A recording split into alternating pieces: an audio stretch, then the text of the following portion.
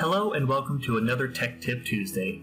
Today we're going to be talking about SolidWorks Visualize Professional 2019 and some of the new features available. We're going to look specifically at the physics simulation.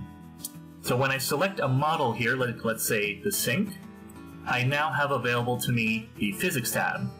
In this case, I'm going to set the sink to utilize the static simulation because it's just going to sit there, and what I want to do is make it so that the mugs fall into the sink.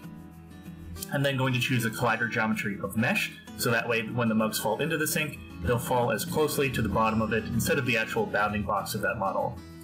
Now I need to find my mugs. Well, my tree here is pretty large, so let's use the search function.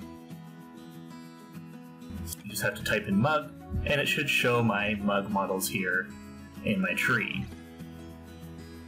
I'm then going to just multiple select a couple of them. I want to make sure I'm grabbing the right ones. Once they're selected, I'll then move them over the sink to where I want to drop them inside of it.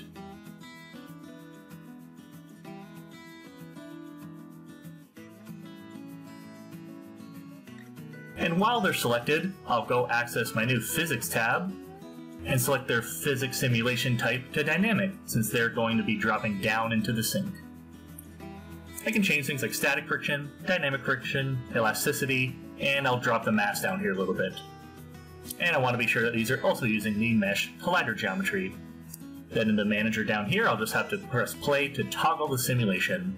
And I can see my mugs drop into the sink in a realistic fashion.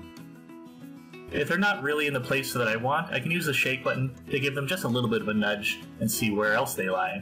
I can reset the simulation, I can stop it, pause it, and I can record it for later use if I want.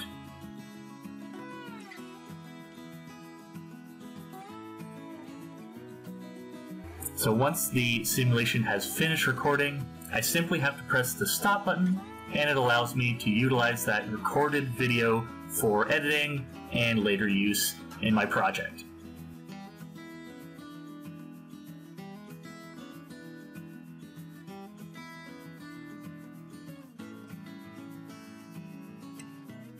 Thank you for watching.